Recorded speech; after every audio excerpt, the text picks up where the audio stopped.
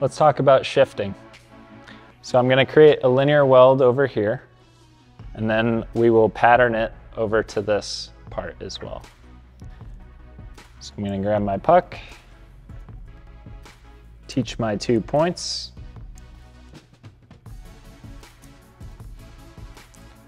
and then we'll hit save.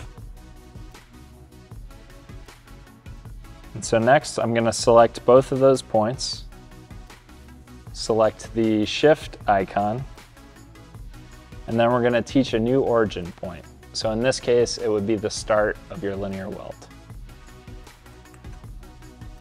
So we'll move it to the start of my next linear weld. Select the blue button and hit shift points.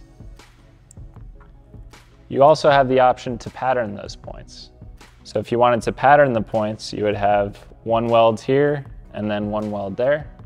Shifting the points would result in only having 1 weld over here. So let's hit play. And there you go. We taught the part over here, but we actually ran it over here.